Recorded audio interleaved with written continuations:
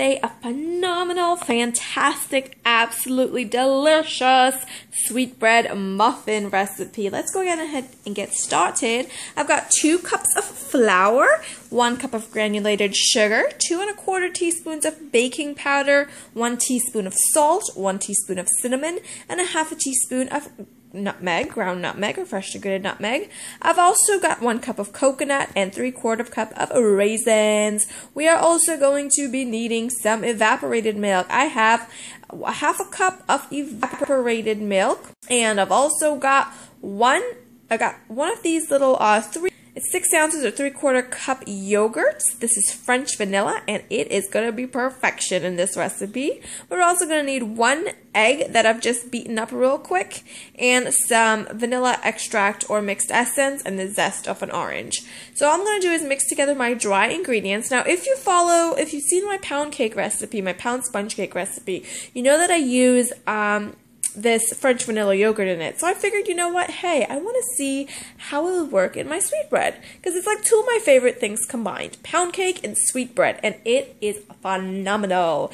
I couldn't stop. I just had to stop myself. We're also going to be needing some melted butter, 1 stick or 1/2 cup of melted butter, and which I seem to somehow forget. So I'm going to go ahead and add my butter, which is cooled, my evaporated milk, my egg, and my mixed essence, and I'm also going to add in my yogurt, all of my wet ingredients together in a bowl, and mix that real well. And then I'm going to also, just pretty much combining all of these things together. My oven is preheated to 350 degrees, and I tell you, this recipe is amazing. It is perfection. It is so delicious. It is moist. It is like, oh my goodness, I don't even know. So I'm just going to add in my wet to my dry, and of course can't forget the zest of the orange.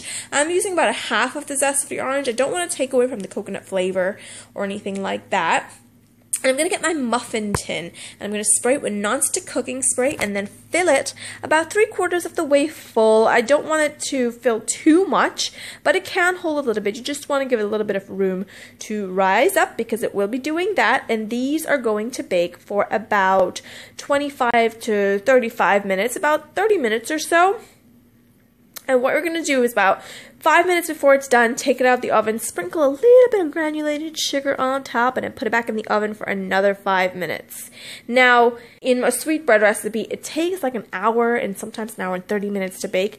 These don't do that. No. These take about 30 minutes. It's perfect. It's perfect to grab one and go. You don't have to cut a slice of one, put it on a napkin, no crumbs falling all over the place. They are fantastic. Just grab one with your cup of coffee and go, and it is so perfect. I hope you guys enjoy. Thanks for watching. I'll see you guys next time. Bye-bye.